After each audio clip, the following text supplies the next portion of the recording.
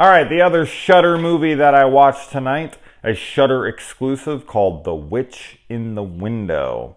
So a man comes and picks up his son so that they can go out for 6 weeks, if I remember this correctly, to this house. And the wife is like, "You're not flipping that house, are you? Because if you are, I'm going to be pissed," this and that. When they get there, of course, indeed, he is flipping this house, or so he says.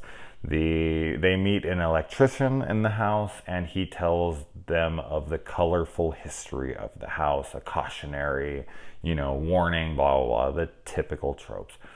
And the rest of the film plays out like a haunted house film. I thought that this was a little different, though, honestly. I have to say, I thought that this was fairly unique for the brand new tenants in a haunted house movie. I haven't seen one quite like this, and I think that's why I ended up enjoying it like I did. It is a slow burn for sure. I think there will be people who are bored with this one. They don't care much for the family drama. There's a lot of banter back and forth between the son and just, coming of age type problems that you encounter with kids or questions that they have or stuff. It's not super heavy-handed there, and the film's only like an hour and 17 minutes long, so it doesn't overstay its welcome because it just doesn't have time to. But it is slow regardless. But I thought that the performance here from the dad and the kid was solid. There's some questionable decisions, really one in particular, but I think they do a good enough job of explaining it away, of like why this character would make that decision. And there's some absolutely creepy moments. There's other moments that feel a little silly, but overall I thought the atmosphere was constant enough and had a good enough flow to it that it kept me engaged throughout.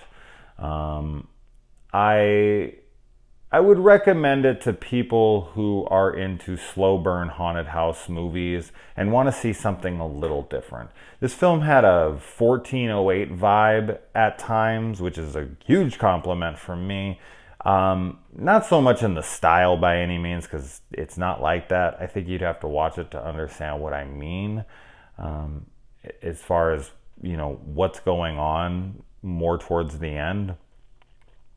But yeah, it's like a family drama thing with a horror atmosphere and some hauntings surrounding it.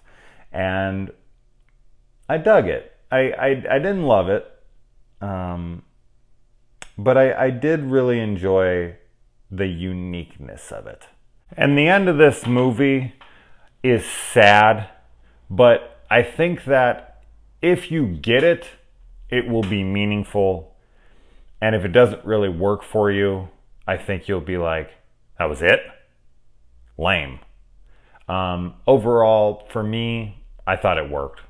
And I thought it was pretty meaningful. Taking into consideration everything that happened throughout the film and really just kind of thinking back to everything that was said and everything that happens throughout the film, it struck me in a place where I felt it, and it was sad, but in a good way, where I was like, oh, okay, and I dug that.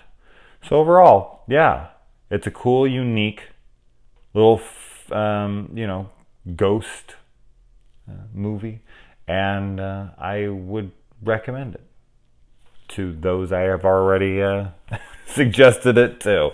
But if it doesn't seem like your kind of film, if you're not into like slow burn, haunted house movies or family dramas and stuff like, that's going on, I would not watch this. It's going to bore the shit out of you, and the ending is going to be like, what the fuck? How lame. So, but I enjoyed it. I'm glad I checked it out. I look forward to other Shudder exclusives. Definitely let me know what your favorite Shudder exclusives are. I've seen maybe like 10 of them, but I would like to see more.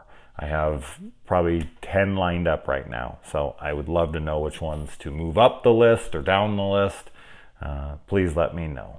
So other than that, I'm going to watch The Outlaw King on Netflix. Adios.